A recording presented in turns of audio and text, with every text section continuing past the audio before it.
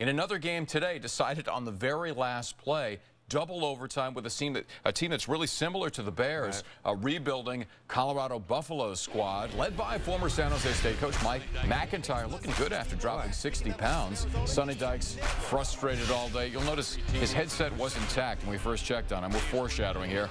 First quarter, first play for Cal, in fact. First throw from Jared Goff, picked off by Tedrick Thompson, and he read the play the whole way. And so instant turnover just like that. And it leads to a touchdown for Colorado. Safety Lou Fowl down the middle to the wide-open Sean Irwin. 22 yards, 7-0 Buffaloes, just like that.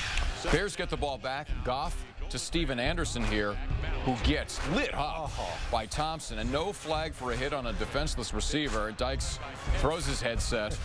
Thompson, as you see, never made a play for the ball. I mean, this is almost an automatic penalty at all times now at any level. That used to be a good hit. And Sonny's headset is now split in half. All right, now Colorado's turn. Lou Fowl with the second TD pass of the game, play-action pass. George Frazier on the score, 14-0 Buffs in Berkeley. Goff cut his right index finger. He was holding it throughout the game. Didn't seem to affect his throw. Goes down to the sideline here to Kenny Lawler. Reaches back, little back shoulder to make the grab gain of 28. A few plays later, Goff goes to senior fullback Lucas Gingold. You can't be more wide open here. 5 yards, so the lead is cut in half, 14-7, as defense was apparently optional today. Yeah. Ensuing kickoff, Philip Lindsay flipped by Avery Sebastian. They will watch this in the Cal film room 1,000 times, backwards and forwards. Lindsay almost stuck the landing. Got some serious hang time there. Nothing more exciting than watching these special teams films on Sunday. And Sonny Dykes has a new headset. Just like that. But for how much longer? Lou Fowl drives his team down the field and throws the back corner of the end zone. D.D. Goodson with the over-the-shoulder catch. Buffs, 321 yards of offense, 21-7 after 1 quarter. Great throw, either caught or incomplete. Second quarter, 320. I mean, this is a crazy game. Bears, Daniel Lasco, out of my way, and a low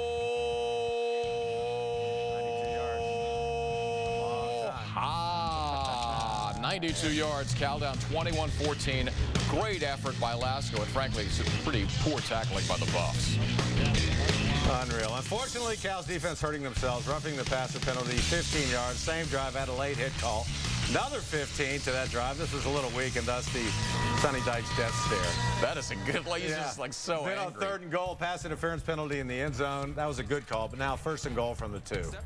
And all this leads to George Frazier, who is a terrific freshman, 1-yard touchdown run. Cal 7 penalties for 72 yards in the first half, and the Buffs were up 28-14 at the break. All right, could Cal turn things around in the second half? Off to a good start. Goff to Kenny Lawler. Avoids one defender. Shake and bake, 26 yards, Cal down 7.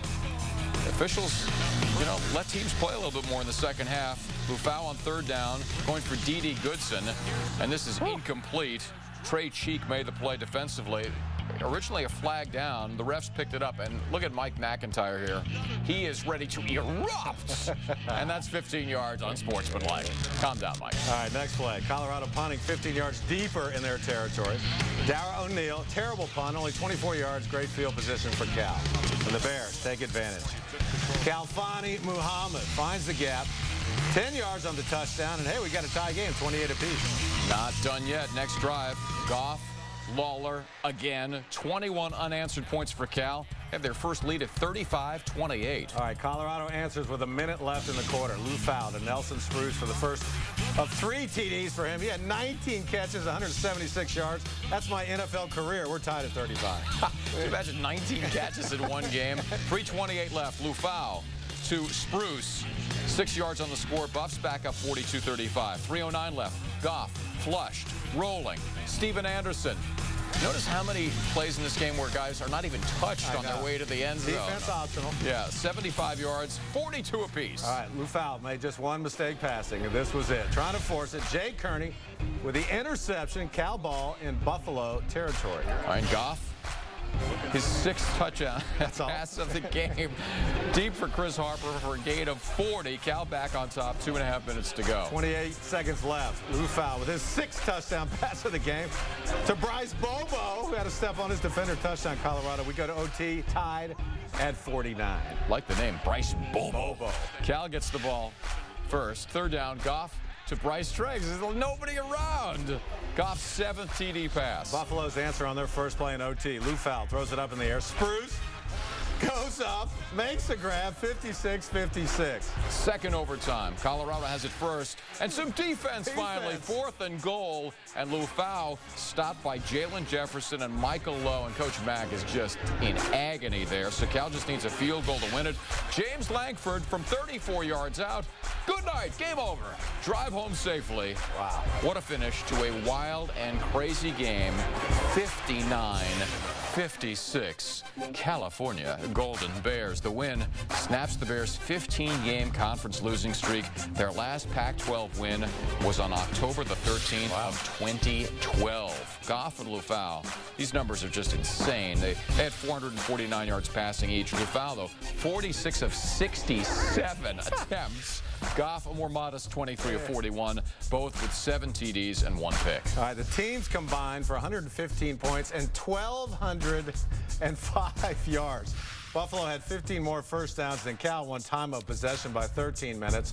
Here's Rick Kwan with head coach Sonny Dykes after his first Pac-12 victory with the Bears. Coach, congratulations on getting your first conference win. I guess you got a couple of gray hairs in the process, too, huh? Yeah, it wasn't easy. It's never easy to win a college football game these days, especially, you know, with the way people score. And, you know, you better play 60 minutes, and luckily we were on the right side this week. How big is this win for this team, especially coming off last week's heartbreaking loss? Well, it shows a lot of character. I mean, these kids have worked incredibly hard. They've persevered. They've seen a lot of adversity, and I'm just really proud of them for coming out and believing in each other and playing as hard as they played. And certainly it's nice to get a win. And you were talking about the mental part of the game, too, not just hoping you can score or thinking you can score, but believing you really can score. Yeah, the big part of you know, becoming a good team and a good program is expecting to be good, expecting, you know, to make a play, you know, wanting that pressure on you and wanting to be the guy that has to deliver down the stretch. And, you know, the good thing is we've got a lot of guys who are starting to develop into those type of players. I mean, they want the ball in critical situations. They want to be the guy, you know, that's got to make the tackle in the open field and that type of thing. And when those guys start to develop that, then you start to have a good football team, and it's fun to see it grow. So how are you going to celebrate tonight? I'm worn out. I'm going to go home and go to sleep. That was a 4-hour and something game. I mean, it was just so crazy.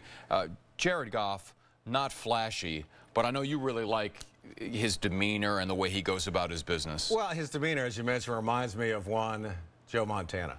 Joe Montana? Stay with me here. Yeah. He stays calm in the pocket. You were invoking the legend, the godlike figure? Sees the entire field, thin as a reed, not a strong arm, and accurate. Joe never had his stats, and what a day Jared had. 23 of 41, 449 yards, averaging 11 yards per throw, and a career-high 7 TDs and 1 pick.